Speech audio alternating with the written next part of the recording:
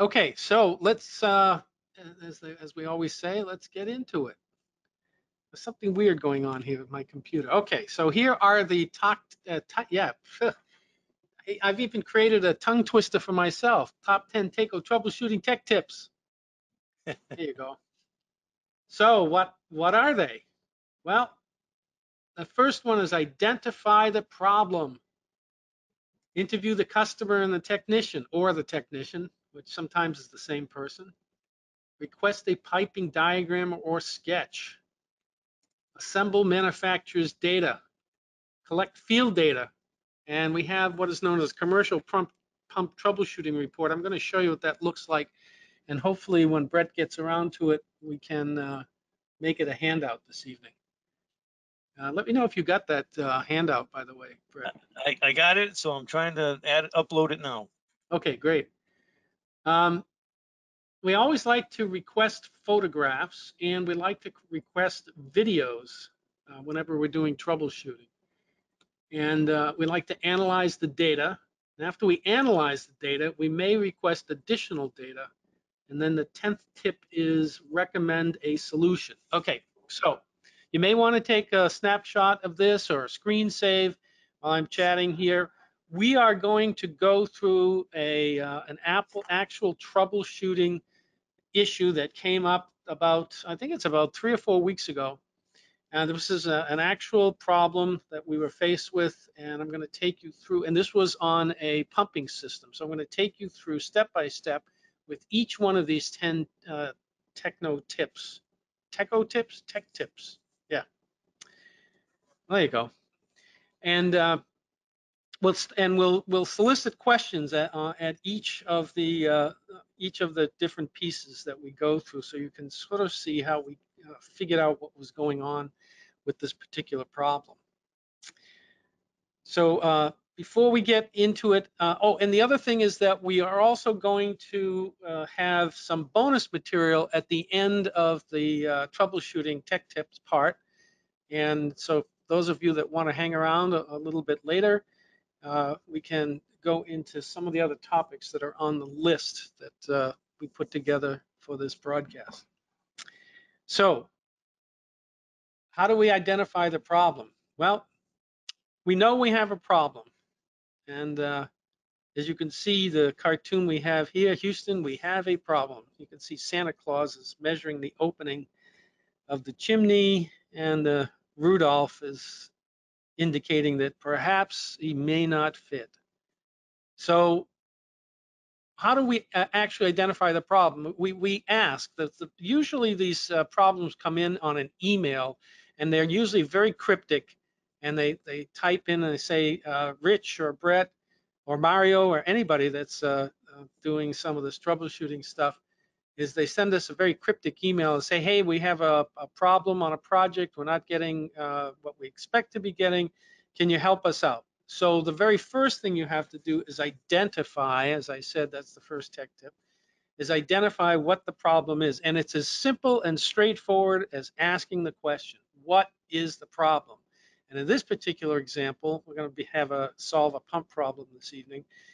We have a flow problem. It's as simple and straightforward as that. Now, we don't know what is causing the flow problem. All we know is that the customer is concerned because they have some type of flow problem. They don't know if it's the pump or the system or the combination of the two, or is it some kind of control issue? No idea. All we know is that we have a flow problem. So now that we've identified the problem, the very next thing we should do is have some kind of interview.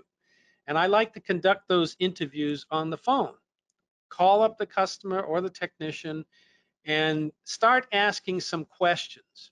So we get them on the phone, and the first thing I like to find out is what type of pump are we talking about? So I say, tell me a little bit about the system. I'll say, well, we've got an end suction pump, and it's a model FI 5009D as in David. I said, well, okay, that sounds good.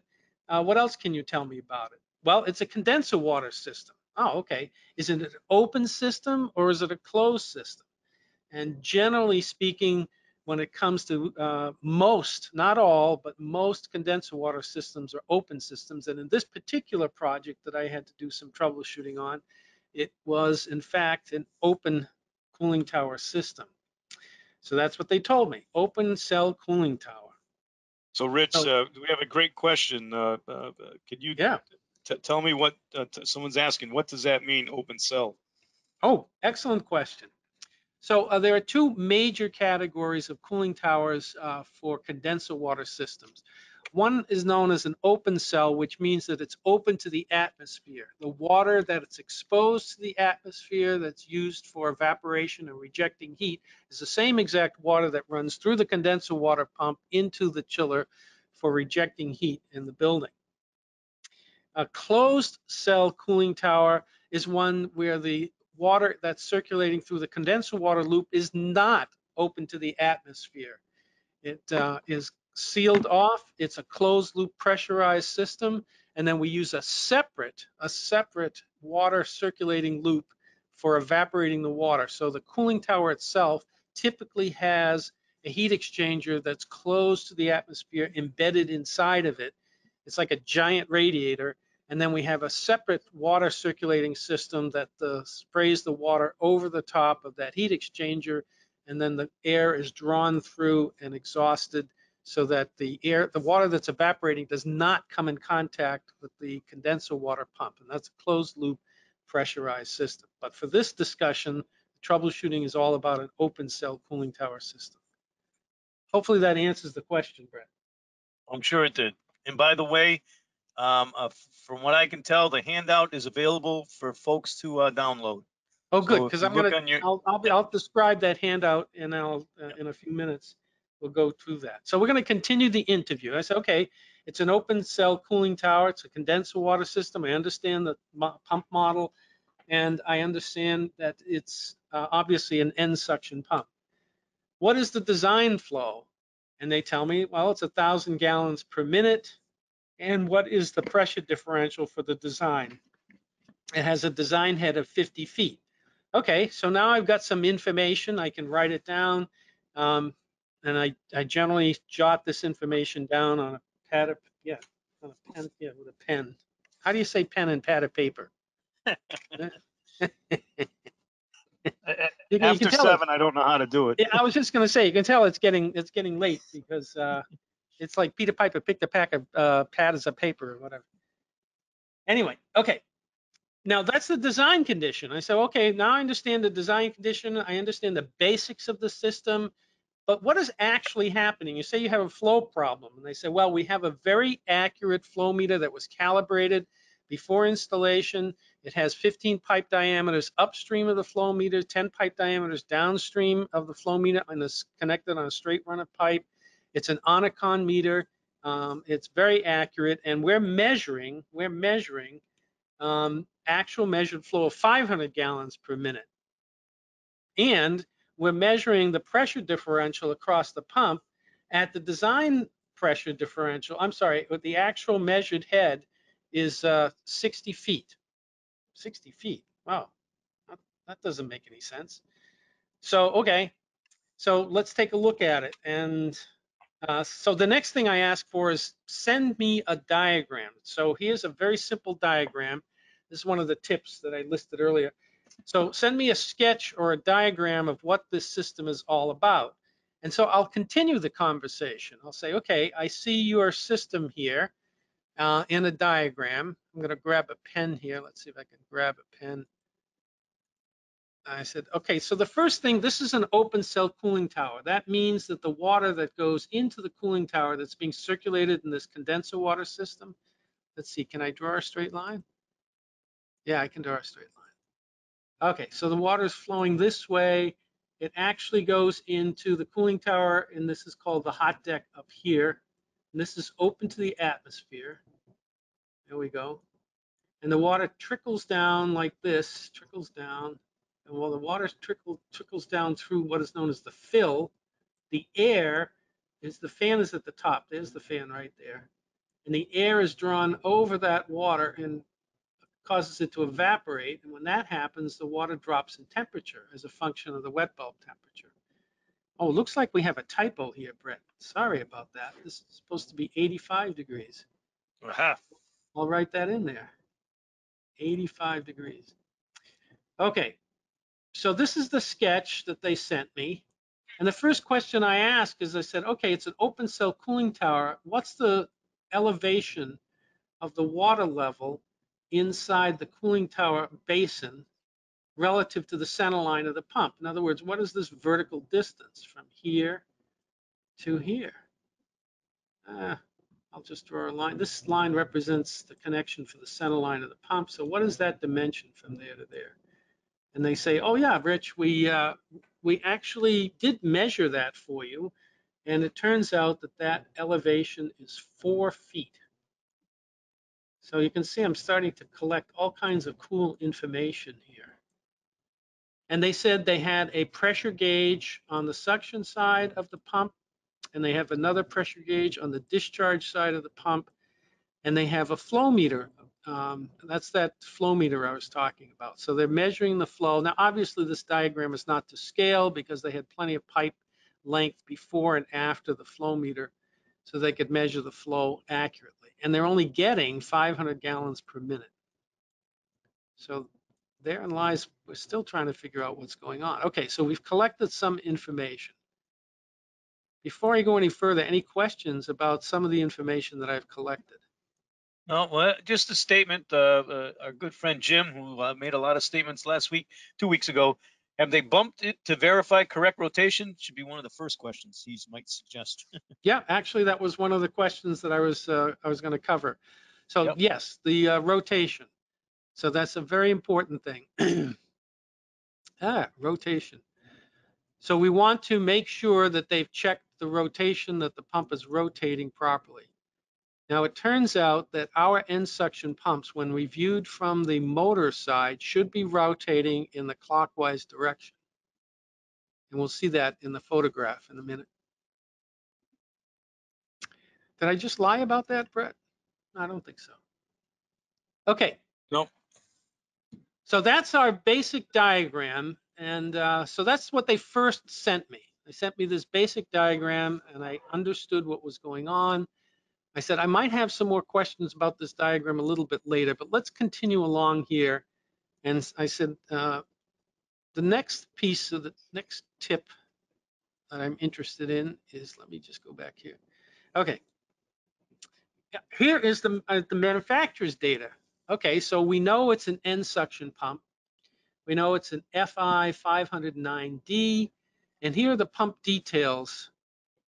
It's pumping 1,000 gallons per minute. This was the original design conditions, by the way, 1,000 gallons per minute, 50 feet of head, 1760 RPM. Look at the impeller diameter, 8.3 inches. It's a 6x5 pump, and that was kind of important to understand that it was 6x5.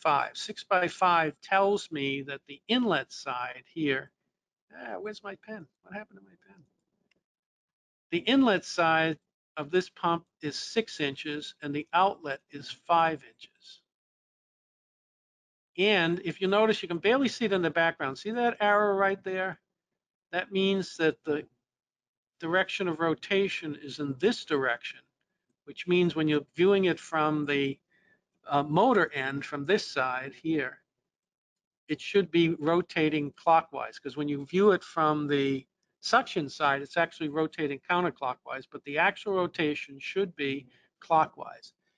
And I don't think there's an exception to that.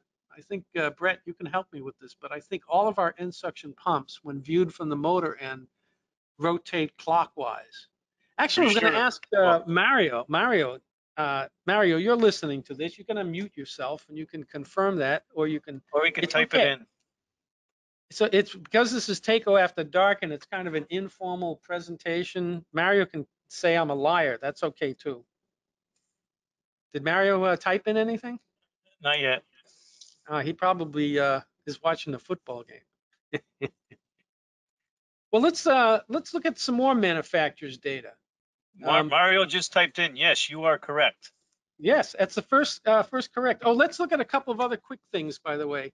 If you'll notice, under the design conditions, it should be consuming about 14.74, about 14.75 horsepower, and the non-overloading horsepower should be just over 15 horsepower.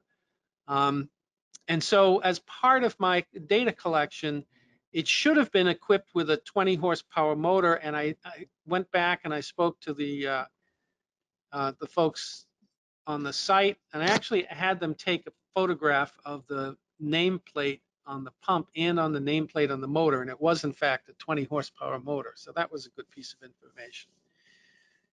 Okay, so let's look at the pump curve itself. Let me erase this fun stuff here.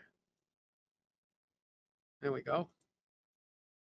And here's the original design operating point for this installation. So it's operating at 1,000 gallons per minute. And right here is 50 feet. Right there is 50 feet. Okay. And so the pump curve looks correct. And if you'll notice, it says that, well, the pump curve is showing us, this red line here is the actual curve itself, is that the pump is running just under 15 horsepower. And I think we said the horsepower, well, I can go back here in a second. Let's do that. 14.96, I think. 14.74, yeah. 74. 14.74. So that checks out. So that's the manufacturer's data. So that's the next tip. You need to collect the manufacturer's data. Now, since we're talking specifically about troubleshooting a pump, and in this particular installation, it's only a few weeks old, so that was at the beginning of the installation. We actually got a call. I thought this was really cool. We got a call the other day from a customer that had a pump problem or a flow problem. We never know if it's the pump or not. He said, we have a flow problem. And I said, well, give me, again, I went through the same process. First I get the call, I've got a problem. What's the problem? I have a flow problem. Okay, so let me interview you over the phone. Let me get some general information. They said, well, and I don't remember the flows and the heads and stuff, but we're measuring the flow by using a pressure differential across the chiller barrel, and we're also measuring the flow using a non-invasive flow meter, ultrasonic flow meter strapped to the pipe, and the pressure drop across the chiller barrel says we're getting more flow, but then the flow meter says we're getting less flow. And so I said, well, that's weird, you know. So then I chatted some more, and I said, okay, send me the information. Do you have any information on the pump in terms of the model and the size? He said, actually, he says, I can send you the pump curve. So he sends me the pump curve, and I look at the model number, and Mario, I spoke to Mario about this the other day. It was a model BB. That's Baker. And Mario says, I don't think we've made those Baker pumps for over 30 years. So I called the customer back, and I said, how old is this installation? And they said, well, it's 40 years old. And I said, well, there's the problem. It's 40 years old. It's not, I mean, everything is wrong, right? I mean, it was a condenser water pump, and the piping is suspect. The pressure drop across the chiller is suspect. The velocity that they used, if they're measuring the velocity using an ultrasonic meter and they're not correcting for the corrosion of the piping. So, I mean, just about everything you can think of is wrong. So unless you go through and do a very, very detailed analysis of every single component in the system, you don't really know what the problem is. But I can tell you one thing, absolutely. After 40 years, the system does not resemble what it did when it was first installed 40 years ago. Well, anyway, getting back to our troubleshooting issue, in this particular case, it was a fairly new installation, so it was easy to get the manufacturer's data, obviously, with a manufacturer, and I was able to pull up the data quite easily. Okay, and I'll get back to this a little bit later. So what else do we need to know? Well, we'd like to get some more detailed information, so we use the commercial pump troubleshooting report. And Mario was kind enough to send a copy of this to me earlier today. I know it's tiny and you can't see it too well on the screen, but I've blown up sections of this report, and I'm going to go over that in a second. And I believe, Brett, is it available to download? It is. From what I can tell, the handout's available. If The handout's available. Okay, so let's go through this and just show you what's on this report. So the very first thing that's on the report is contact information, which is very important because when you start getting into troubleshooting and you're going through material that people have sent you, you need to know who to call, where to get some more answers for things. Sometimes you need to talk to the contractor, sometimes you need to talk to the customer or the rep or whoever it might be. So the contact information is important. And then on the right-hand side of the sheet here, you'll see it has product information. And we need that so that we can make sure that we're looking at the right data in terms of our records also. And then the motor information and all the data. I'm not going to read everything here verbatim. It's just all the information that's on the motor that we want to collect that and consolidate that into one location. The system information, as much information as possible. And then the last thing is if there are any specific issues and if there are any additional comments. In other words, do we have unusual vibration? Do we have any noise? It's squealing? Is it vibrating? Does it look like it's going to come jumping off the base? That sort of thing. We also want to, if they have a balancing report, to provide that for us, and pictures. And as I said earlier, which I'm going to repeat, you can never have enough photographs. And because everybody's got smartphones today, it's good to do a couple of quick videos. So the more information you have, the better your troubleshooting process is going to be. All right, here's where I emphasize photographs. You can never have enough photographs. I can't tell you how many times I've looked at, I've got the initial call, we've got a flow problem, and then they send the photographs. I might, if I'm lucky and things are going well, maybe I'll get 20 or 30 photographs. And sometimes we get real lucky and the photograph actually tells us what the problem is. So yeah, photographs are extremely valuable. Videos, that's another thing that's important. Again, with smartphones today, it's easy to get a video, especially if someone says, oh, the pump is making a squealing sound, or it's vibrating or something like that. If you can take a video of the pump, it doesn't have to be 2 hours long. It only needs to be like 30 seconds or so and give us a rough idea of what's going on. So for the troubleshooting of the pump that I was doing on this particular project, they sent me the photographs, and we're going to get into that in a minute. They also sent me a video, by the way. Okay, so here's the information that they ultimately came back with. The design was 1,000 GPM at 50 feet of head. And here's where I start analyzing the data. And so I'm just repeating these slides for you to take a look at. That's the same data I showed you before.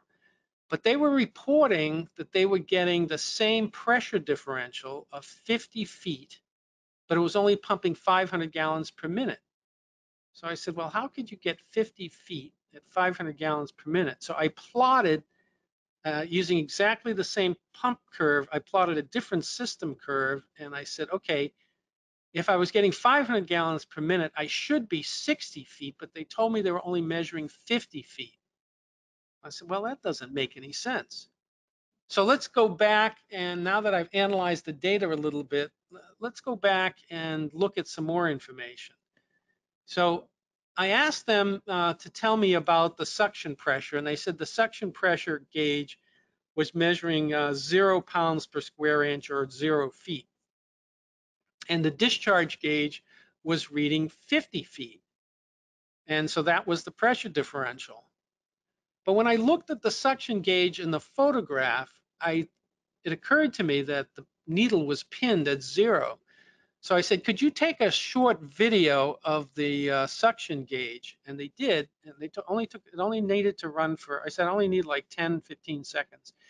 So they sent me the video, and then I called them back. I said, look, when a pump is running near or close to zero, the gauge, the actual needle on the gauge should be fluctuating a little bit, but since it's pinned, I'm wondering if it actually has lower pressure than 0 pounds. And they said, well, how can we figure that out? And I said, well, the simplest thing to do is to put in a compound gauge. So they got themselves a compound gauge, and here's a picture of a compound gauge. A compound gauge measures, this is really cool, it measures, let me go over here. Yep, here's my pen. On the positive side, the black letters are measuring pounds per square inch, that's PSI over here, when it's positive, above 0. But when it's negative, below 0, it's measuring in inches of mercury. That's what INHG stands for. And then the inside is in metric in this particular compound gauge. But we're interested in what is the actual measurement. Now, if you'll notice, there's no pin here. In the previous gauge, let me go back here. In the previous gauge, there's an actual pin. So if this pressure, if the suction pressure was actually lower than 0, it would not register that because it's held in place by the pin. So I had a hunch. I had a hunch that the actual pressure was below 0, was actually negative. So they got themselves a calibrated compound gauge. Let me see if I can erase my thing here. Yep. They got a compound gauge, and they installed that on the suction side of the pump. And when they did that, lo and behold, the pressure on the suction side of the pump was around minus 10 inches of mercury, which is about 5 feet, roughly 5 feet. Actually, it was measuring a little bit lower than that, now that I think of it. So it turned out that the pressure on the suction side was lower than was anticipated. So I said, well, that's weird. Why would the pressure on the suction side? So then I started asking some more questions. I said, okay, then let's go back here for a moment. And you told me that the elevation change between the water level inside the cooling tower and the center line of the pipe at the center line of the pump was 4 feet. Its distance from here to here was 4 feet. So the next question I asked, and it turned out, I said, can you shut the entire system off on the condenser water side? And it turned out that they were very early in the commissioning process, and they did not have to have the chiller running. So I got lucky. So when they shut it off, and here's where here's where the fun starts. And I'm going to ask the audience to type in what they think the answer is. I had them shut everything off, and when they shut everything off, what do you think I got for pressure on the suction side of the pump, and what do you think I got for pressure on the discharge side of the pump? Anybody want to type that in and let me know, or what their best guess is from everything that we've got so far? Some Brett, people we are get saying answers? 4 feet. A lot of people are saying 4 feet. Yes, 2 absolutely PSIG, 4 feet, 1.75 PSI. correct.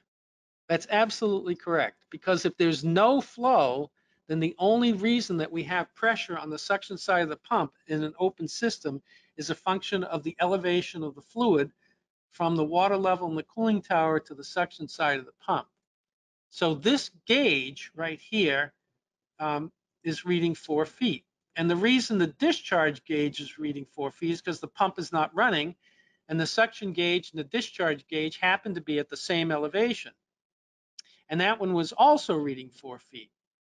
So that told me that the gauges were correct. And since I had a compound gauge, then when I started the pump up, then the pressure drop from the inlet of the cooling tower has to be a function of the flowing fluid.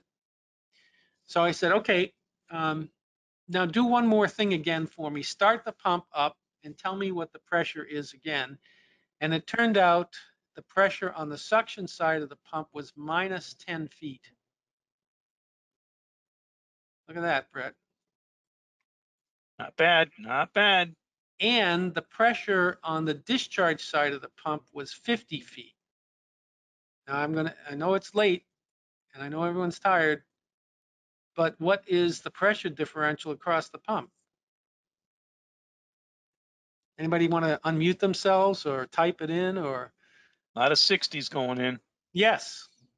So now we have an accurate flow reading here of 500 gallons per minute, 500 gallons per minute, and 60 feet of pressure differential. And since the suction side of the pump, when it was running, instead of being 4 feet, it's now minus 10 feet. So then I went back and I said, okay, well, let me take a look at my pump curve at 500 gallons per minute, GPM, that's over here, GPM. That's okay. It's That's not the legible. best. Yeah, that's not the best GPM in the world. Okay, so I'm going to erase this and then go back to my data. Whoop, let me go back to that other pump curve. There it is. So I'm actually flowing 500 gallons per minute at 60 feet. So there's 60 feet right there. And that's that red dot. That's exactly the same pump configuration, the same diameter, impeller, same speed. So this represents the actual field conditions that we were measuring. So now the problem is, what is causing that pressure drop? Well, let's go back to the diagram one more time. And we said that the pressure on the suction side of the pump was minus 10 feet and the discharge was 60 feet.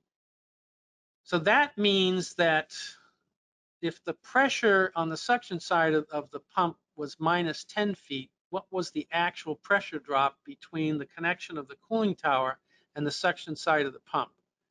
Does anybody want to do that one for me?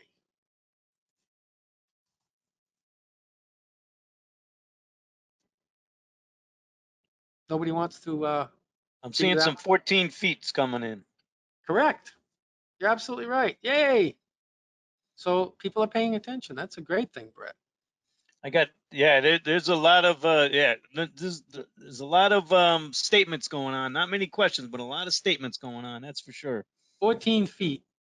What could possibly be causing this straight run of pipe? Remember, we said that the inlet size of this pump, I believe, let me just go, it was 6 no, to 5. 6 to 5. 6 inch. Okay. So with a 6 inch pipe, all of this pipe was 6 inches here. What is the velocity and the suction side of this pump? Well, if it's running at 500 gallons per minute, let me do a quick lookup here. If anybody can look this up while I'm checking it myself. So if I had a 6 inch section of pipe and I'm running at 500 gallons per minute, then Someone just typed in 5.55. I don't know if that's yeah, that's the velocity. Well, when I design a condenser water system, I like to be less than 8 feet per second. I prefer to be less than 6 feet per second. And this one's only 5.55 feet per second. And the pressure drop is only 2.36 feet per 100 feet of pipe. And I know for a fact, they told me earlier that the suction, the length of pipe in the suction side was only 10 feet. So the pressure drop should be negligible. So anybody want to take a guess as to what I did next? some people are saying strainers, closed valves. You're looking for blockage, basin strainer clog, suction diffuser clog. You know, a lot of statements here. Suction line size. Yeah, but how can I figure out what's going on?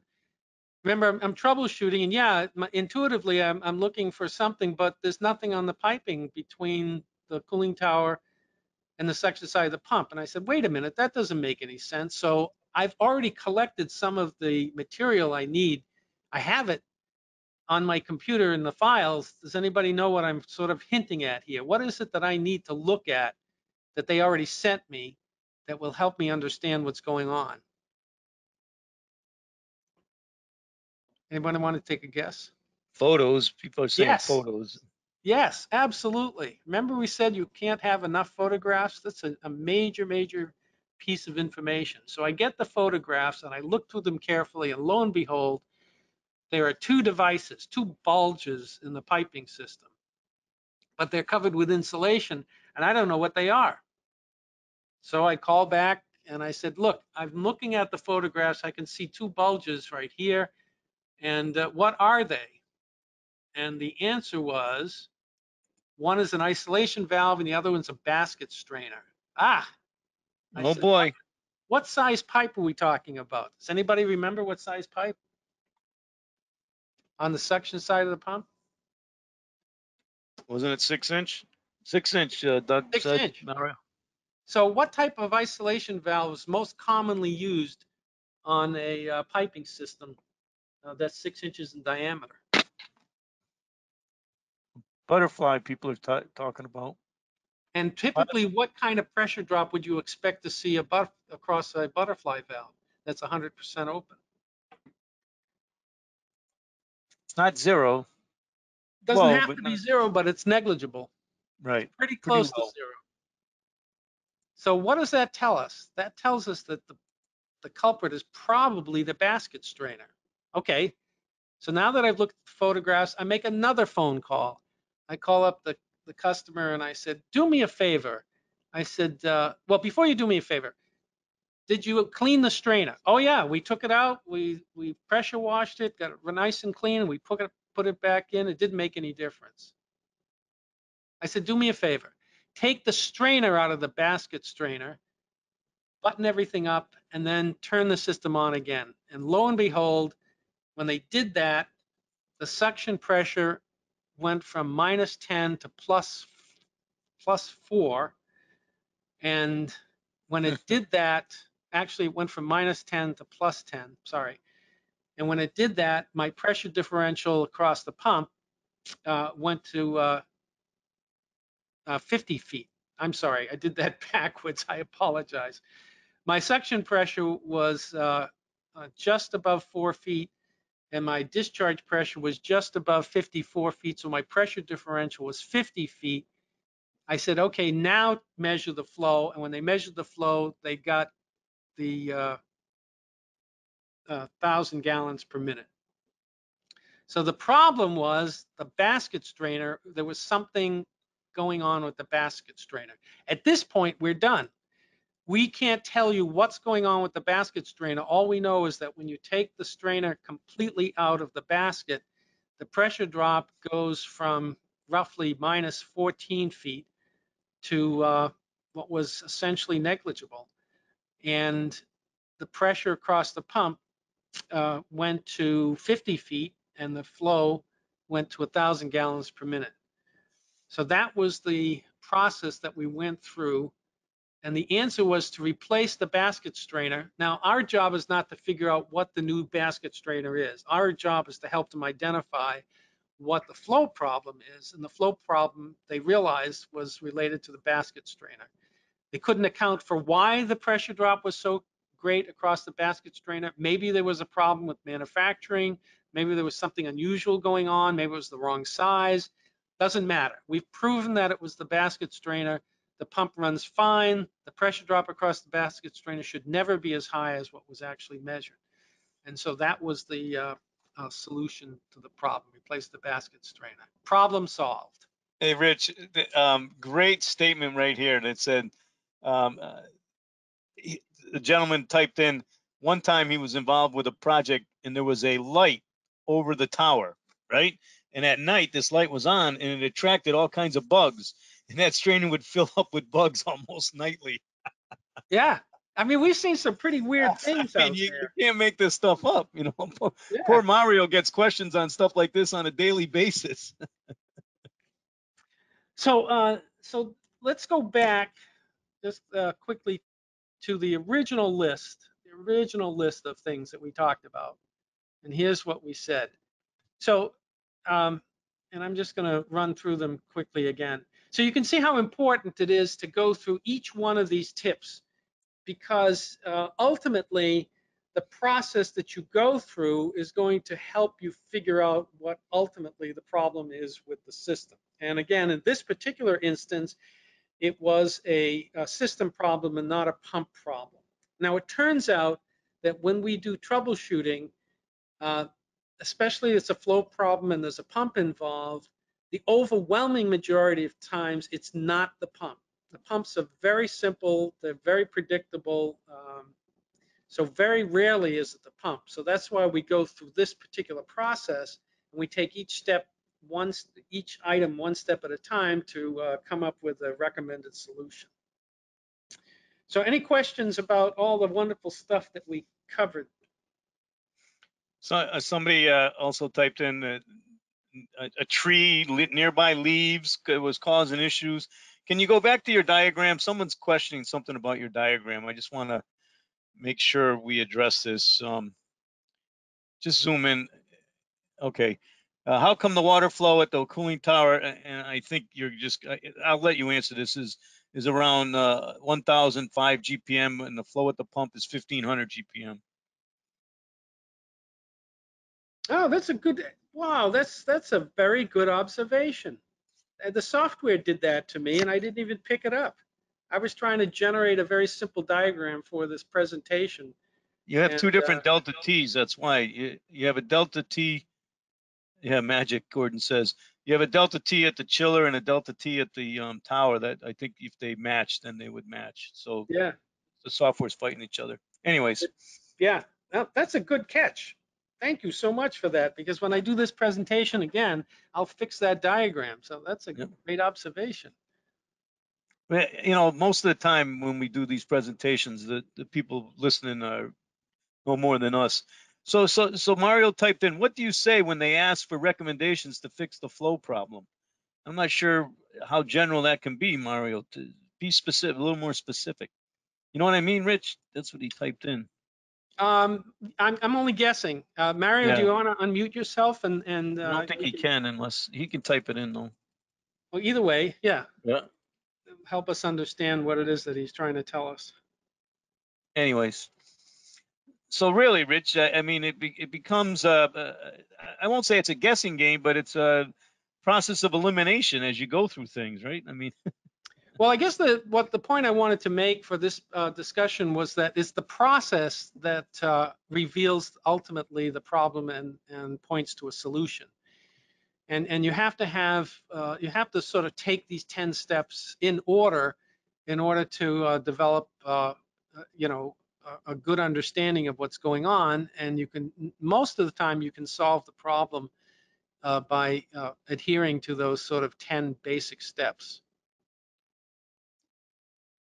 and I would assume most of the time, I know from experience, you're going to be using the um, the pump curves and as much data as you can get. And the pump curves have a lot of information on them that you can weed through as you go through them, right? I mean, Yes. obviously.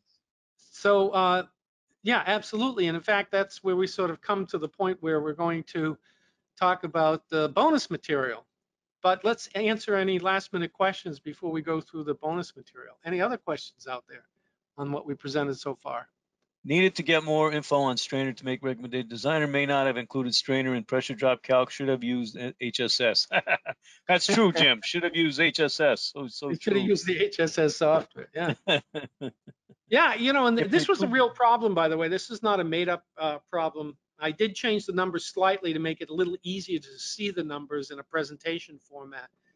And when I was talking to the customer on the phone, uh, they said, well, what do you think would have caused the pressure drop? What do you think is causing the pressure drop in the strainer? And I tell you, honestly, I have no idea, unless I took the strainer back to our test lab and ran through a series of tests.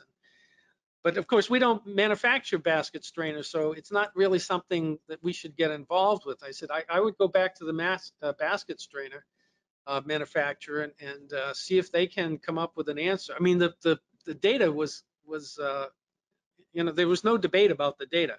Yeah. We took the published pressure drop. I think that they told me at the time was something like 1 or 2 feet with the strainer clean.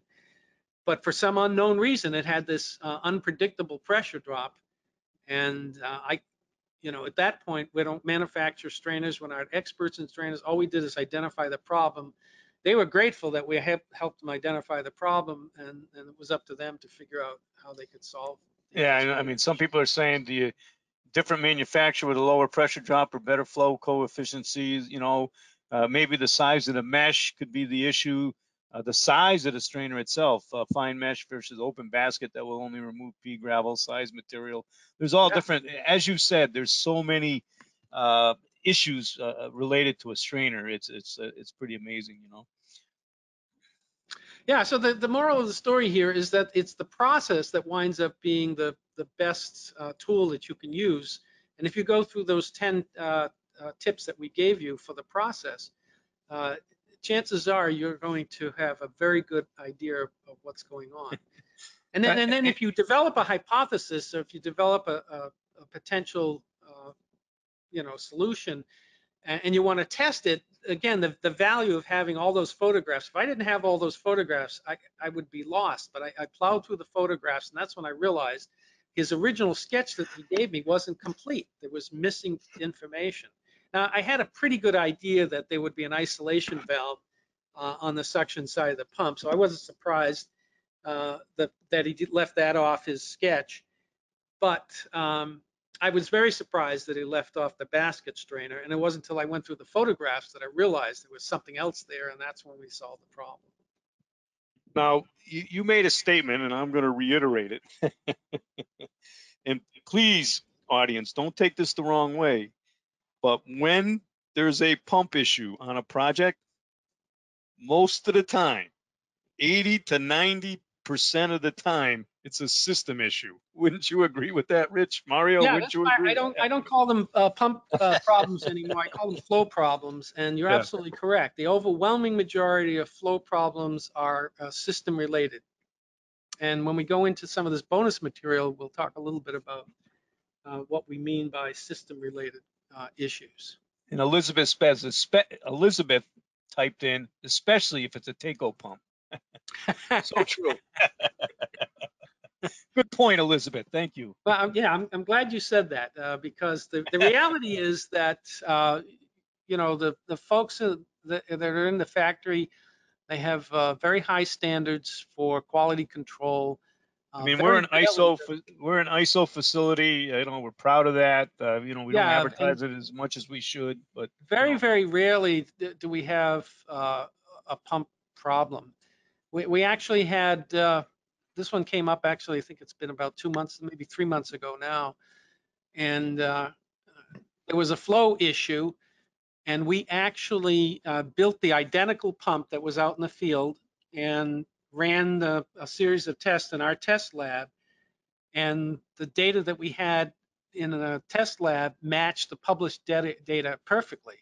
And so we were able to prove to the customer without even taking the pump out of the system, because we built an identical pump with the identical impeller, that it was not a pump issue. It has to be a system issue. And so that gave them confidence to start looking for more problems in the system side.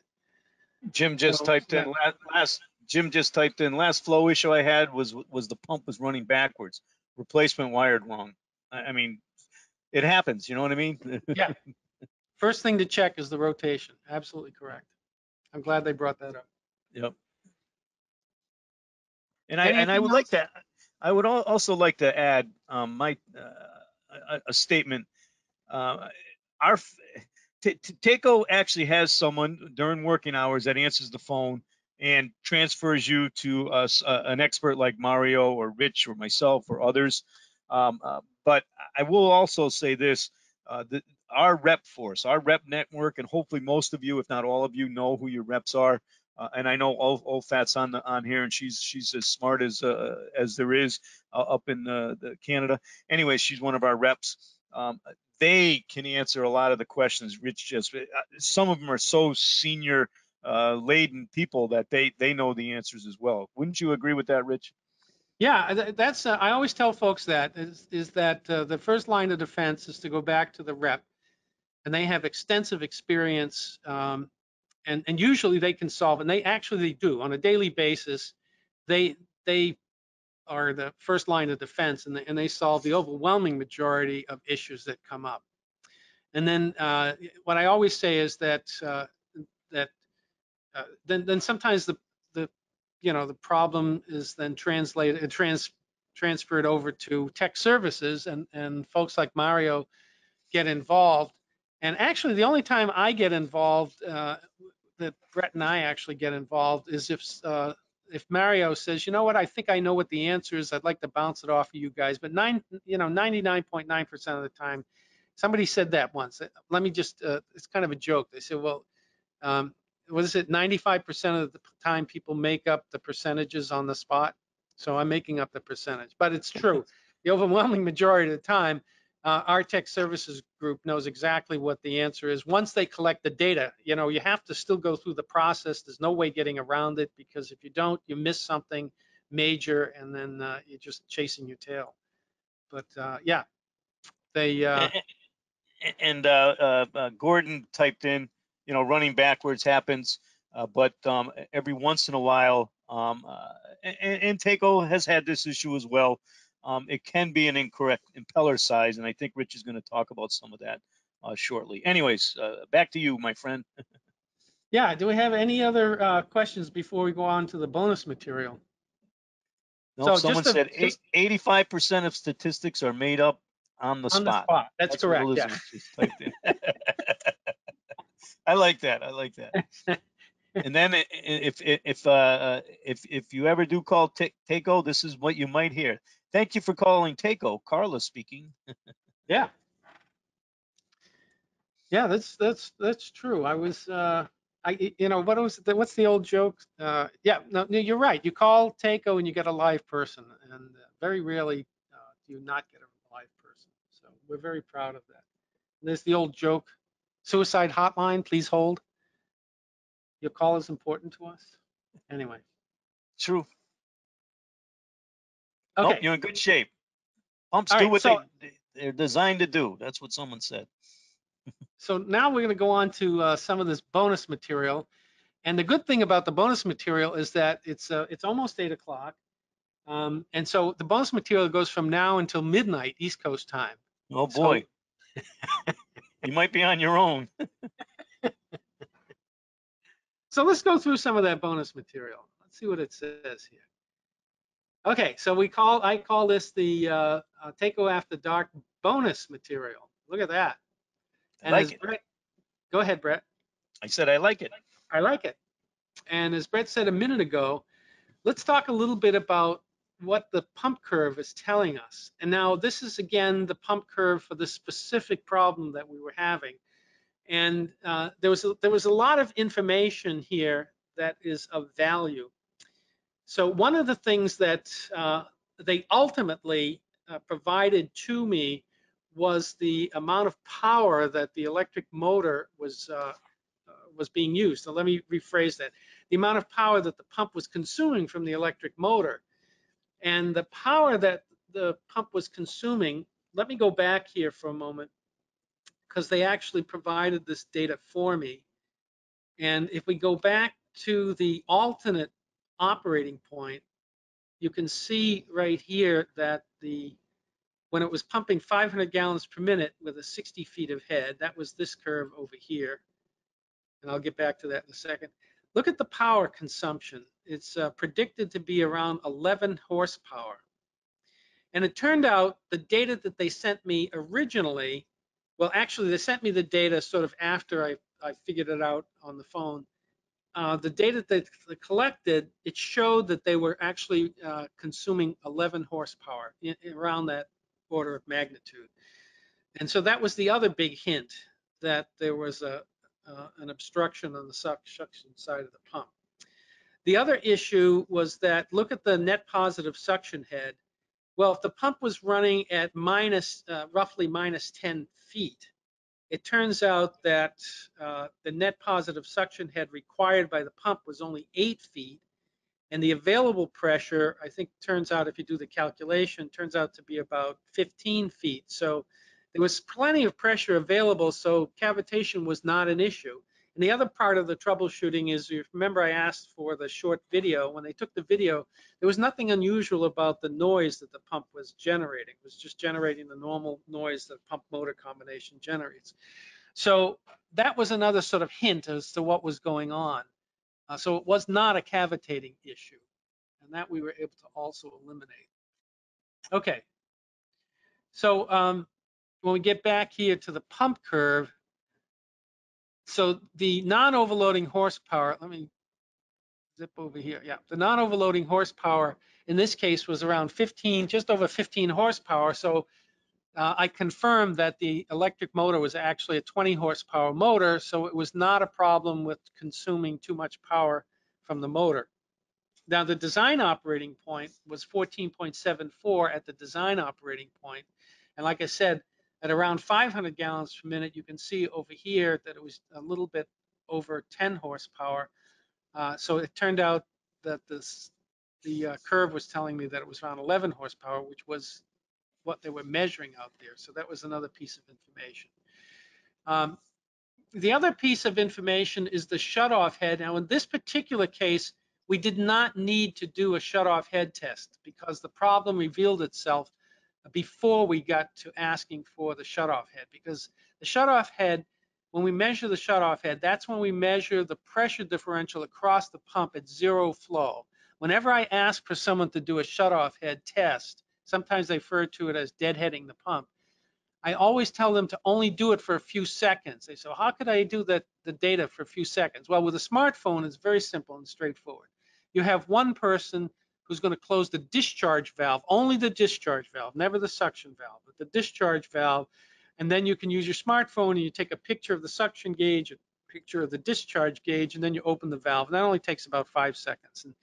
And I prefer to have the pump shutoff head test done in less than 10 seconds. And that way the pump doesn't overheat, the seal doesn't get overheated, and it doesn't destroy itself. But in this particular troubleshooting problem, I did not need the shutoff head because I was able to figure out before we got to that point. So why do I need the shutoff head? Was to confirm the impeller diameter. And one thing that we have to be careful of is that the shutoff head can vary as much as 8 feet, plus or minus 8 feet. So in other words, in this particular pump curve, you can see the shutoff head is almost exactly 60 feet, but the actual field data measurement could have been as much as 68 feet or as low as 52 feet. And that you do get a slight variation between one pump and another, and that's within the allowance by the Hydraulic Institute. So when we design and build our pumps, it generally never fluctuates as much as 8 feet, but occasionally we get a pump where the shutoff head could be slightly higher or lower. But that gives us a rough indication that we have the right size impeller. So that important information can be gathered from the pump curve. More information. Let's keep going here. Any questions, Brett, as we go through this stuff? No. Oh, wait, one just came in here. Jay typed something in. Okay. Even though they didn't have a compound gauge on the suction, wouldn't reading 0 indicate an issue? Inlet pressure should always be positive. No, the inlet pressure does not have to be positive. It can be negative as long as the net positive suction head available is greater than what's required by the pump. And occasionally, we do get condenser water systems with open cell cooling towers where the suction side of the pump is in fact negative, but the net positive suction head available is greater than what's required by the pump. So it's not an operating issue. It runs fine. Yeah, but what Jay was referring to, I believe, he said, even though they didn't have a compound gauge on the suction, wouldn't reading 0 indicate an issue? You know what I mean? No. You said when you first seen that gauge, the old style gauge or the original gauge, it was reading 0. He's implying, shouldn't that have been a positive number? No. No. No. Doesn't have to be a positive number at all. Okay. I suspected that was a problem because I didn't see the gauge fluctuating. Because Right. even in let's assume for a moment, I know it wasn't true in this case, let's assume that the pressure on the suction side of the pump was 10 feet positive. Well, I don't care whose pump it is, but the pump operates and there's always a tiny fluctuation as the pump is running with the needle valve. And when it was pegged, that told me that the pressure was probably less than 0. And that way, that's why the needle wasn't moving at all. And the only way I knew that was by carefully looking at the video. Any other Yep. question? Nope. Okay. So let's talk a little bit about the process that we have to go through for measuring flow and head. So when we take measurements in the field, these are the measurements that we generally ask for, and that's on that data sheet that's part of the handout. So we obviously want the flow in gallons per minute. We want the suction pressure, the discharge pressure. We want the power. Now, so how do you measure power in the field? Well, in this particular case, by the way, that I was doing the troubleshooting, it actually was easier to measure the power because there was no variable frequency drive.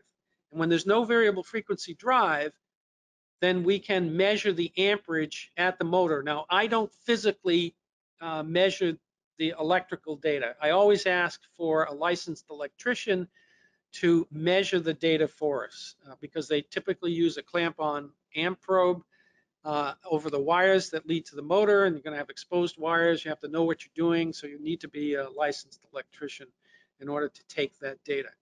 So if you have the motor data, which again, that comes to the manufacturer's information, if you have the motor data and you're measuring the voltage and the amperage at the motor, and if you'll notice on our our data sheet, we ask for the amperage for each of the 3 legs if it's a 3-phase motor.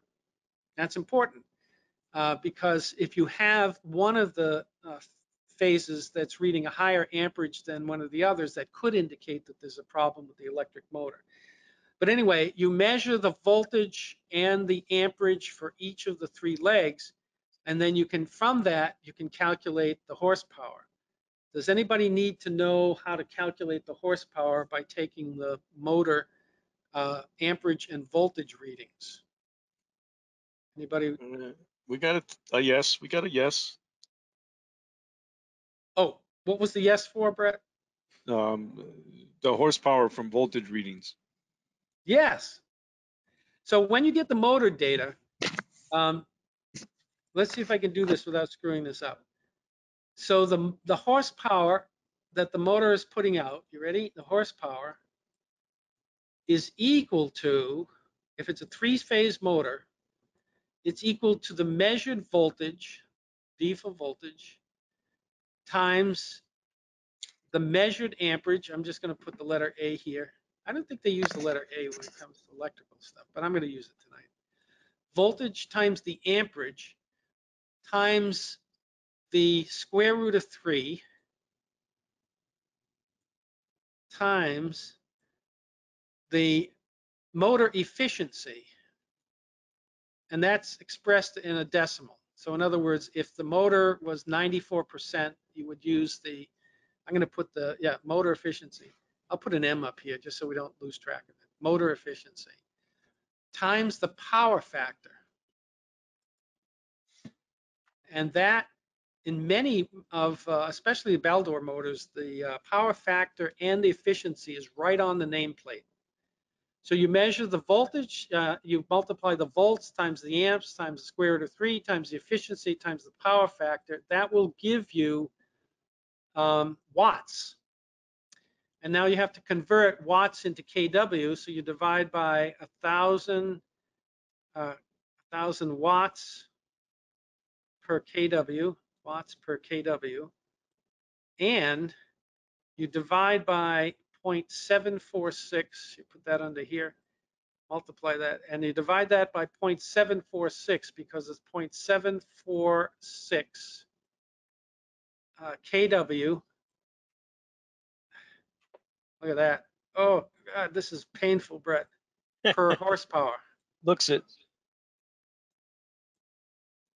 Now, so that's the formula for taking the field voltage, the field amperage, and taking right off the nameplate the motor efficiency and the power factor, plugging it into this equation, and you will get the horsepower that the motor is generating for power. And that is the power input to the pump. So in our case, the pump should have been consuming 14, I think it was 14.74 horsepower, but the measured data indicated that it was consuming around 11 horsepower, approximately 11 horsepower. And so that's why we knew that that was one of the hints, if you will, that there was a problem with the system. And by the way, we use this phrase all the time. We say that power never lies. Well, it never lies as long as you're taking accurate voltage, amperage readings, and you have the proper efficiency and the power factor. Those values vary slightly depending on the load of the motor. And so it's best to not only, it's best to use the published motor curves as opposed to just the published data on the motor tag for efficiency and power factor, because the efficiency and power factors at a fully loaded motor. But it gives you a pretty close estimate as to how much power the motor is producing, or another way of saying it is how much power the pump is consuming. Does anybody have any questions about that little equation? Someone typed in, Frank typed in, is that averaged over 3 phases?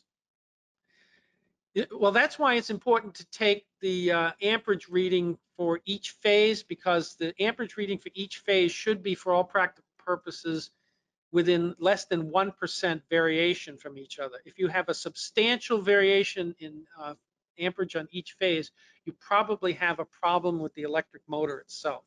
There's something wrong with the windings. So can you average them? Yes, as long as they're within 1% of each other, I don't have a problem averaging them.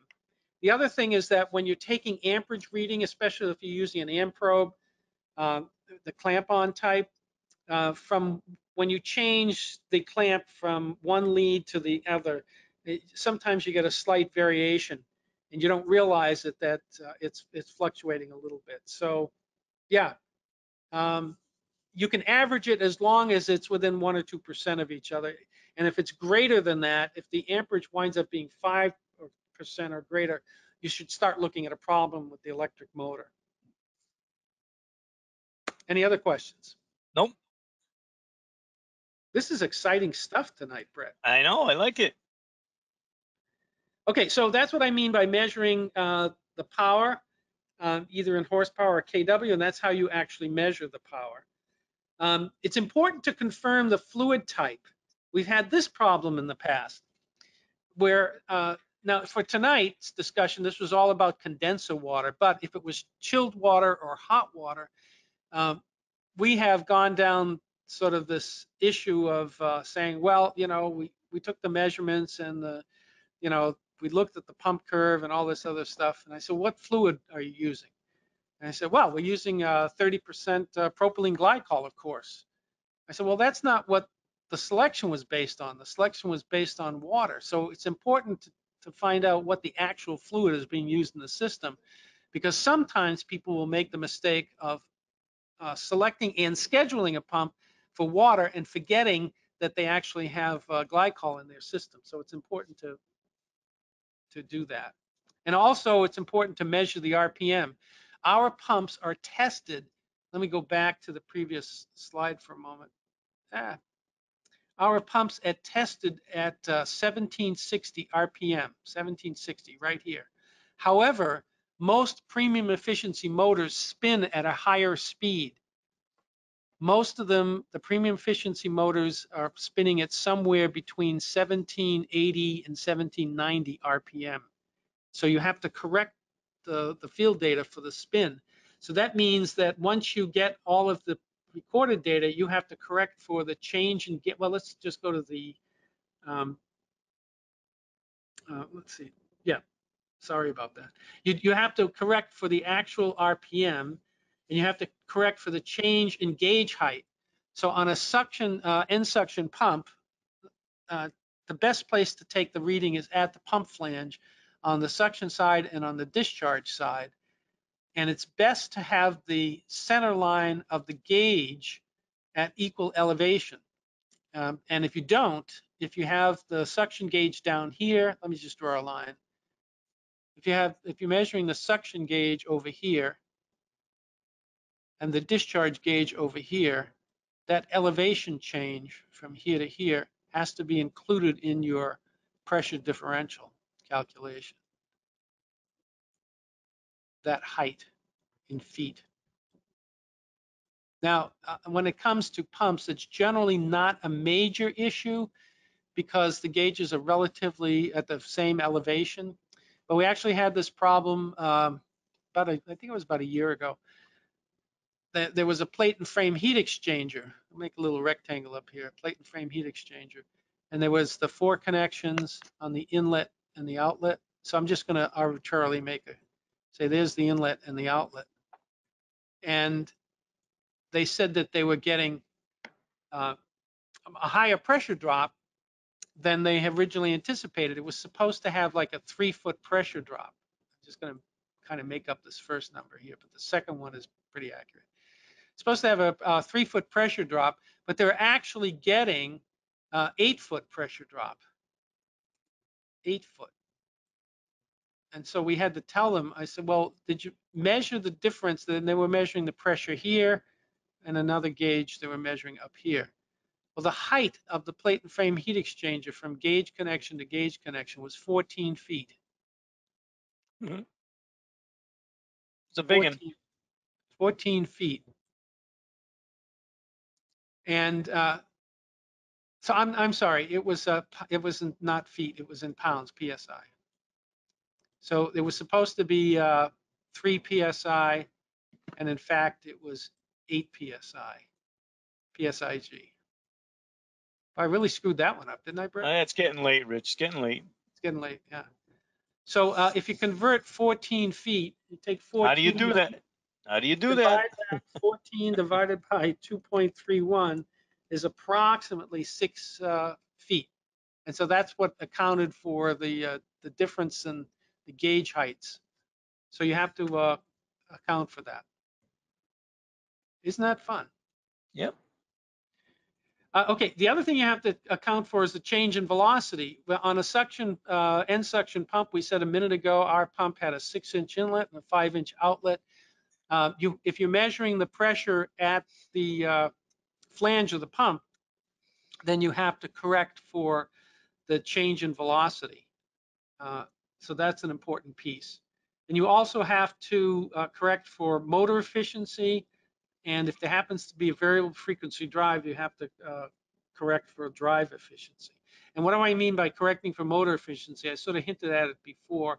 When the motor is fully loaded, 100% loaded, the name tag on the motor is accurate for motor efficiency. But if you change the amount of power that you're asking the motor to deliver, the efficiency will change slightly. So it's better to get the efficiency from the motor curve than it is from the nameplate based on how much the motor is loaded. Okay, any questions before I talk a little bit about pressure gauges? Nope. So I put up here just so people are aware that these are probably the 3 most common types of gauges. Conventional gauge, again, typically has a pin, and I'll point to the pin right there. It typically has a pin, and it's calibrated so it just fits on the pin at 0 pounds per square inch. The second type of gauge is a compound gauge, and I recommend that for every pump, especially in an open cell cooling tower. Let me rephrase that. If the pump is connected to an open cell cooling tower, I would absolutely recommend a compound gauge because especially if the elevation of the cooling tower is not that great relative to the center line of the pump, you want to have a compound gauge just in case it's running negative. It doesn't mean that it won't run properly, but you need to know what the actual pressure differential is. And you Put it can't in your measure spec. Put it right in your spec tonight. Put it in your spec. I like that. So here's the other thing that I always tell people about. This outer scale here is in pounds per square inch. The same thing over here. This outer scale, the black numbers, are pounds per square inch. So here's a trivia, not a trivia question, but here's a question for the audience. If I have let's say I had, I'm using this gauge on the left here, conventional gauge. If I had an operating pressure on the suction side of the pump that was 30 psi, is a quick question. Should I use this gauge that I'm showing you right now, or should I use a different gauge? And I know I'm being a little bit sneaky about my question here, but maybe someone will pick up on that. But we'll give you, in a minute, we'll give you the answer. Anybody typed in anything yet, Brett? Different. Jim says different. Use 0 to 100, Mario said. You use a gauge where the mid reading, this is the mid reading roughly here, is roughly equal to your operating pressure. So in other words, if this gauge, if our operating pressure was 30 pounds, we'd want to select a gauge where the mid reading here would be roughly 30 pounds, and the full reading might be in the order of magnitude of around 60 pounds back here. Because to get an accurate reading from a pressure gauge, you want it to be reading roughly in the center of the gauge. Oh, so you don't want that to be up to 500 then, huh? little smaller, little small. You don't want to go bigger. You want to go smaller sometimes. Yeah, I mean, if this was on a suction side of the pump and the actual pressure on the suction side of the pump was, say, 5 psi, I wouldn't want to use this gauge. It's not that accurate. It's much more accurate if it's in the mid-range of the gauge. The second one we talked about already is compound gauge, and some systems are now using digital gauges. These are kind of cool. We don't see that many, to be honest with you, but in some applications, people are specifying digital gauges. Some more tips and things. So how do you get, oh, that's the other thing. So whenever I do a gauge, I always ask for the gauge to be calibrated. And so the question came up a few weeks ago was, well, when you ask for a gauge to be calibrated, how do we get the gauge to be calibrated? Most suppliers today that are supplying the large numbers of gauges usually have the ability in their shop to calibrate a gauge. And it's a very simple device like this. You can see that there is a reference gauge. Let me grab a pen here. There is a reference gauge right here. That's what this guy is. That's a reference gauge. And then you connect your gauge, the one that you want to test, to this port here. And then there is a hydraulic piston inside of here. By turning this crank, let's say you turn it this way, it creates a force against the fluid that's inside the piston. And these two gauges should read the same exact value. And if it doesn't, they can adjust the gauge. Usually they pull the pin off, not the pin, they pull the needle off, and they can change the position, and that's how they calibrate it. But this device right here is used for calibrating gauges. It's very simple, it's very straightforward, it's easy to use. This pump on the right here is for pumping up to get close to the reading, and then you crank the crank here to fine tune the pressure. So if you want to make sure your mid pressure in your system is 150 psi, your reference gauge can measure 150 psi, you would use the pump to maybe get to 120 psi, and then you'd use the hand crank to fine tune it. And then when your reference gauge read 150, you should be reading 150 on your gauge right here. So that's how you calibrate a gauge. Easy enough to do. But you don't do it. The point is that the instrumentation is readily available, and so to request that you get a calibrated gauge, usually they can do it. I can send it out to someone that has this instrumentation. It's very simple. I know how to check a gauge if it's broken. If you have two gauges, flip them. Yes. The old Yeah. flip gauge. The Yeah. old flip gauge trick. Good point, Brett. Yeah. So if you have a suction gauge, like here on the suction side of the pump, and you know it should be reading around 10 feet, but it's reading something different than that, but you want to get the pressure differential, so you can take your reading on the suction side here and then move the gauge from the suction side to the discharge. And generally speaking, if a gauge is out of calibration, you might not get its absolute reading. Shouldn't use the word absolute when it comes to gauges. Yeah.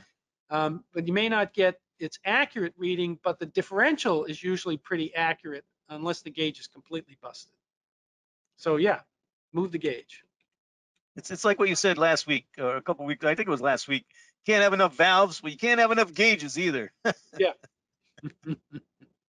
So how do you measure flow? Well, there are two basic methods. The one that's the most popular is some type of insertion flow meter. This particular one happens to be a photograph of an Onicon meter. It's a magnetic meter. And we actually have several of these installed in the piping system back at the factory. And so we can get very accurate flow readings. Another one that's used for troubleshooting, which we also have, if they have it in tech services.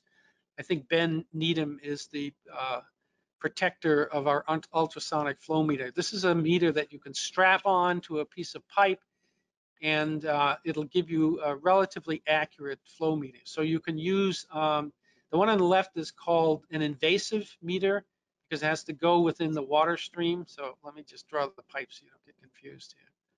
So this actually fits inside the pipe. There's the pipe right there. Let's say from here to here. There's our pipe. I kind of put a little pipe thing here. Look at that. Look, it almost looks like I know what I'm doing here. And yeah, a little bit like that. So there's the pipe. And maybe the flow is in this direction. So because it's inside the material that's flowing, that's called an invasive meter. And this one is a strap-on, nothing is inside the pipe.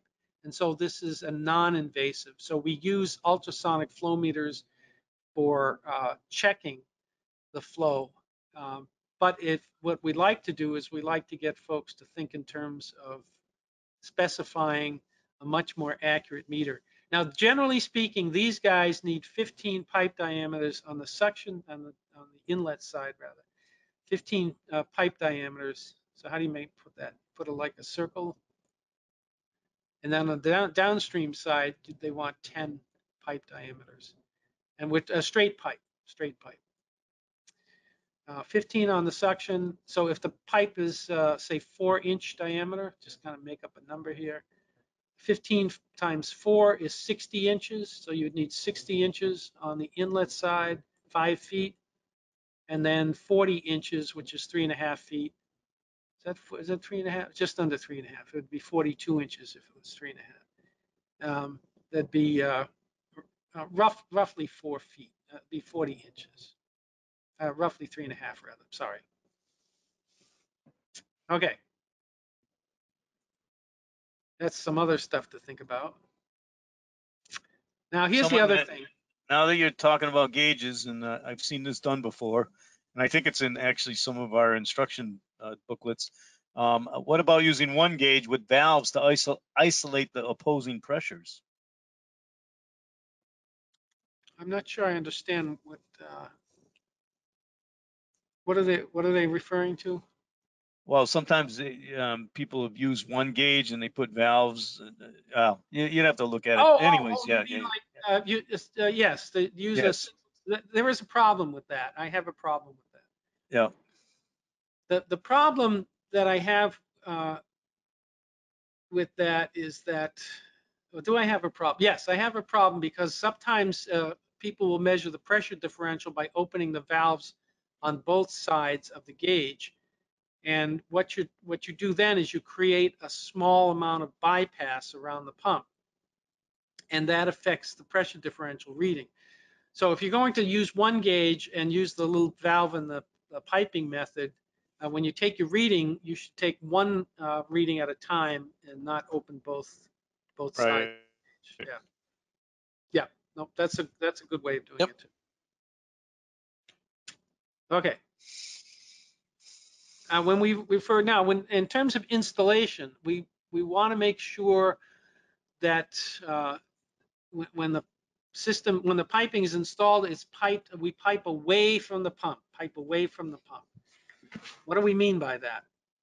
We mean that the pump needs to be installed. If it's an end suction pump, it needs to be leveled. The base needs to be leveled. It needs to be grouted.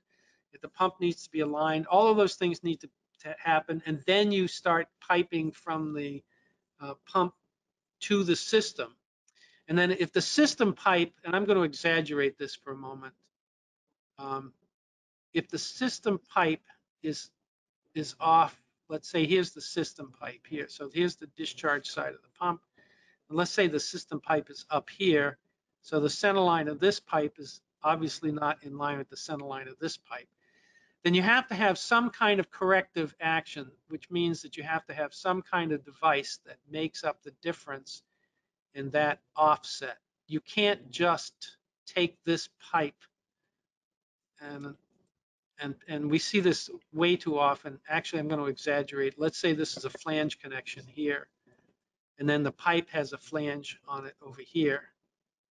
And as you can see, the system pipe is offset. We've seen this, and it's not the right thing to do. They'll take put a strap around this pipe and a strap around this pipe, and they'll use a come along, and then they'll draw those two pipes together and bolt it up. But that puts too much stress on the pump. So we should always pipe away from the pump. The other thing is because if the pipe at the, let's say on the suction side here, let's say that the actual pipe just before we make the connection is offset, just like I showed that other one. And then again, they draw that down to the connection of the pipe. That puts stress on the pump, and that can distort the pump. Believe it or not, even though it's made out of steel, it'll distort it ever so slightly. And the pump can vibrate. You can have all kinds of problems. Bearings wear out prematurely, all kinds of problems. So we always say you pipe away from the pump. So that's another tip. We're almost done with our tips here, Brett. Yeah, we didn't even get into all the vibration and alignment and all that. That's another whole course unto itself. Yeah, I just touched base on it here. Yeah. Our installation manual says that the alignment, if you'll notice what we say here, we have a little, this is copied right out of our installation manual. There's the correct alignment right there. This is wrong. This is wrong. And the alignment between the motor shaft and the pump shaft has to be within 0.005 of an inch. That's right here on our installation manual. So I won't go into the process of how you align it, but it's important that they are aligned if it's a base mounted pump. If it's a close coupled pump, the motor shaft, the impeller is actually connected directly to the motor shaft. There was no alignment required. So it's only our base mounted pumps that require alignment. And the vertical inlines do not require alignment because they're machine fit. Good stuff. Yep. Got a couple more tips here. Grouting. So how do you grout? What do you use? Well, you use commercial grade, quickcrete, fast set, non-shrink grout. There's a whole mouthful for you. Holy moly, 832 moly. and you're throwing things like that at us. It's called Quickcrete 1583. That's the model. And people ask this all the time. Well, what do you mean by grout? Well, it's actually manufactured by companies like Quickcrete. This happens to be the spec that we recommend. It's Quickcrete model 1583. There is no stones in it. Basically, it's just concrete, and you mix it with water in a nice little galvanized bucket, and you pour it once the pump is leveled and it's aligned and all that other stuff. Actually, you have to redo the alignment after you pour them. But once it's leveled, you pour the grout in here, and when the grout fills all the voids, and that's the and it's non-shrink, so that means that when it hardens, it doesn't pull away from the pump base. So that's how you grout a pump. It's very simple. We don't do it, obviously, but the mechanical contractor does it, and it's a very simple process. So if you see a pump that has not been grouted, check the specifications. And look at our instruction manual. We require that the pump be grouted. And if someone says, oh, that's too complicated, it's very simple. You just buy the grouts pre-mixed, you add water, you mix it up in a pail in accordance with the instructions on the bag, you pour it in there, and you're done. No more sophisticated than that. Boom. Done. Boom. Done. So here's a seal. And you've probably seen these seals, and they squeal. Well, if you see them on the beach and they squeal, that's fine, but you don't want a pump to squeal. A seal on a pump. If a pump seal is squealing, how do you say that 3 times fast? Yeah, no. A pump seal is squealing. If a pump seal is squealing, then chances are the seal has been destroyed already. It's because it's probably not getting proper lubrication or it's overheating. Either way, the seal is been destroyed because seals are, for all practical purposes, silent. So if you hear a squealing noise, it's not from your friendly mammal that swims around in the ocean. It's usually because the seal has destroyed itself. So how do they destroy themselves? Well, this little picture here of the seal is one that's disassembled. This is the stationary part of the seal. And this part rubs on this little guy right there. And if the pump is operating at the proper temperature and pressure differential and speed, then the fluid that the pump is pumping will, in fact, lubricate the seal between the stationary part that's fixed and the rotating part, and it'll keep it nice and quiet, nice and cool, nice and lubricated. And if you hear it squealing, then that means that the seal has somehow destroyed itself for a variety number of reasons. Here is the rotating part. It's actually can't see. That arrow is pointing to the wrong thing, Brett. That's a mistake. Let me fix that. Can I fix that? Yes, I You can. can fix it.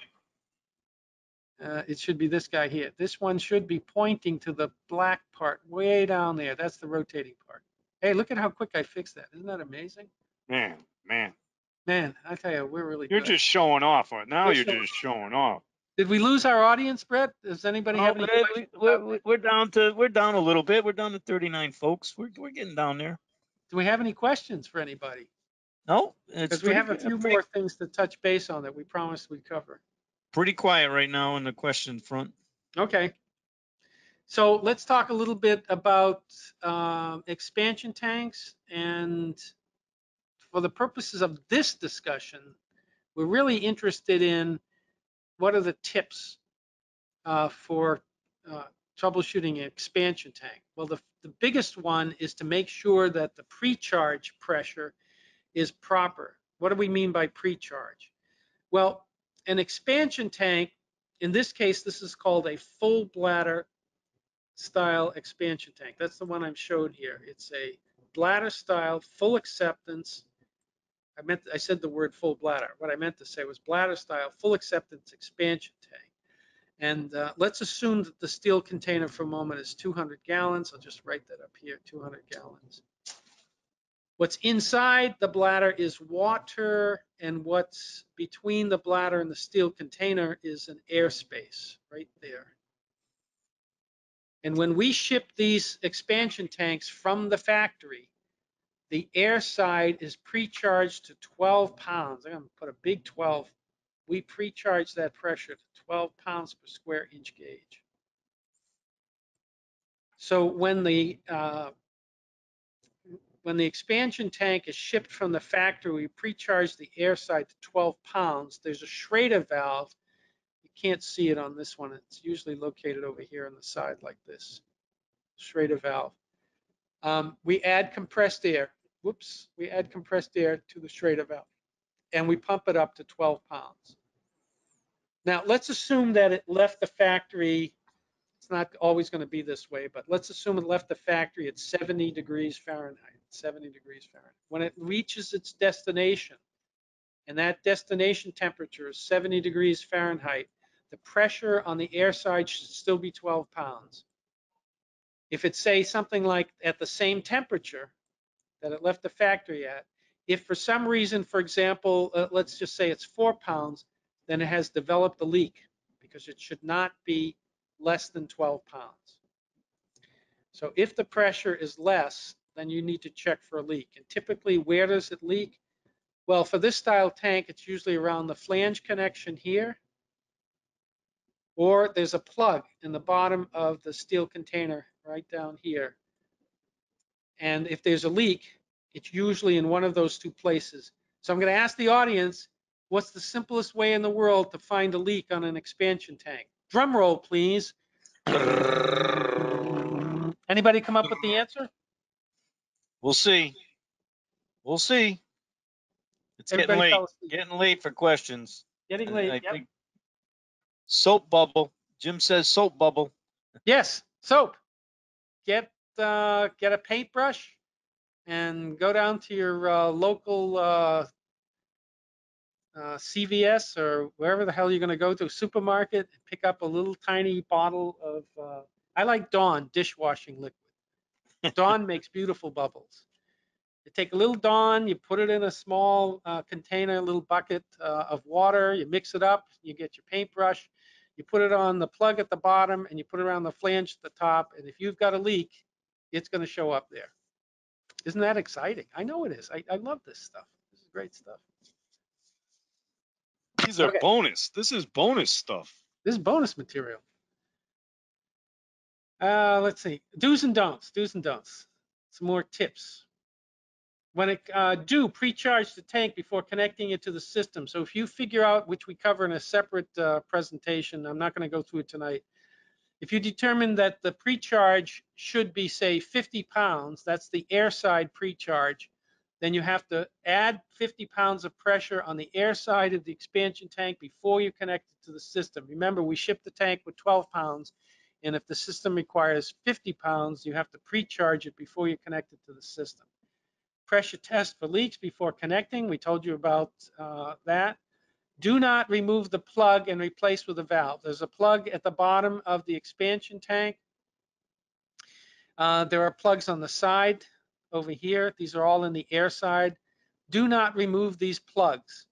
And if you have a plug at the bottom, some people actually would remove the plug and they would put in a valve so that they could, if they wanted to get the air out of the tank, they would open the valve, or if the bladder failed, they wanted to drain the tank. The problem is that valves will have air leaks, and then if the valve, it leaks through yeah, here we go again. I'm tripping over my words. The air will leak through the stem of the valve, and if that happens, the expansion tank will become waterlogged. So make sure that we do not remove the plug and put in a valve. Do not, it's in our instruction manual too. And do not connect the expansion tank before pre-charging it. Do's and don'ts. More tips. That's it. Brett, we're at the end of our bonus material. And it's only 8:41. Not bad. We're Not down to bad. 38 attendees. A lot of thank yous from people. Just so you know, Rich, a great job. Scott says thank you. Before people signed off, OFAT had to leave, so she left, but she said thanks and have a happy holidays. Anyways, no more questions. Well, at this point, I'm going to say thanks so much for joining us on Takeo After Dark. Hopefully you got something out of our troubleshooting tech tips and plus our bonus material. And with that, I'm going to say good night, turn it over to Brett. Brett, take it away. Hey, Rich, one more One more. tip. One more Okay. tip. Stay calm. When you're troubleshooting, stay calm. Oh, yeah, that's a Don't great, yeah. stay calm. Stay Stay calm. calm. Sometimes things get elevated because you're under pressure. Stay Yeah, calm. there's a new Star Trek series out called Discovery. Have you watched that, Brett? Not yet, no. It's on Paramount TV. It's a paid channel. So anyway, yeah, they're flying around in their spaceship, and like this is like a nonstop. Every 5 seconds, they're winding up with some kind of disaster, and they don't stay calm. If they Yeah. just stayed calm, they probably could deal with this stuff. There you go. As usual, Rich, great job. A couple of people commented on your enthusiasm. Fantastic. Pat yourself on the back. As I have said more than once to many of you, Rich is very, very knowledgeable when it comes to this stuff, and he thoroughly enjoys numbers. He thoroughly enjoys numbers. So You know what keep my that in mind. favorite number is this week? No, 7. 7. 7. Okay. Oh, Pearl Harbor Day? No. Well, no, it's just that the bank called the other day and said, "Can you give me your account number?" And I said, 7. It's All right, folks, we're signing off. Thanks for your time. Look for your emails tomorrow. Recording, blah blah blah blah blah. You know the drill. I'm sure we'll be back together after the holidays. Take care, all. Thank you. Bye. Good night.